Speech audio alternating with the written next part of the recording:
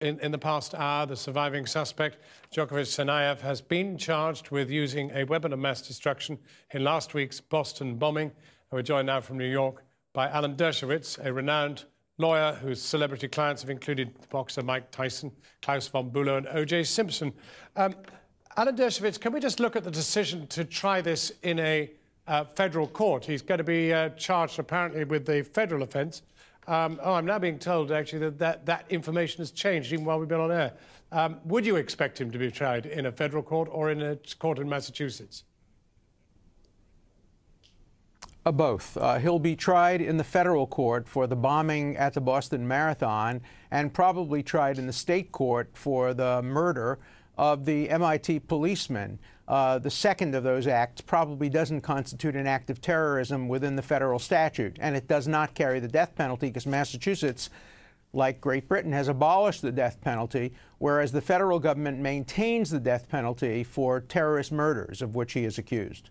But can he get a fair trial in Massachusetts? This has been an enormous... When you think about an entire city in lockdown mode, it doesn't sound as if you could get a jury of people who didn't feel pretty passionately about this thing from the population of Boston, for example. Mm-hmm. I agree with that. And if I were his lawyer, I'd immediately move to transfer the case to Springfield or some other city, maybe a few hours away from Boston. In Boston, people cheered out loud when he was caught. Many people know people who were hurt. Almost everybody was affected by the closure of the city. So I think it would be very hard to get a fair trial in the city of Boston itself and the surrounding areas. But if you move the trial 100 miles outside, he'll get as fair a trial as you can get when you've been charged with committing an atrocious crime of this kind. But of course, it could mean that if you do move it out of Boston, what's to stop it being moved out of state altogether? And then, of course, you raise the possibility that he would, of course, face the death penalty if he was moved to a number of different neighboring states. Mm-hmm.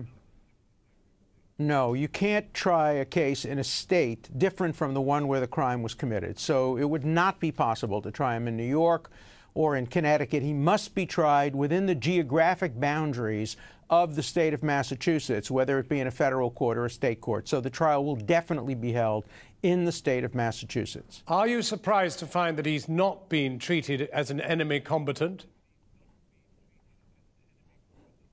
Oh, no, not at all. The Obama administration has made it clear from the very beginning that they would not try American citizens as enemy combatants. It would have been a foolish effort. The Supreme Court would not have permitted it.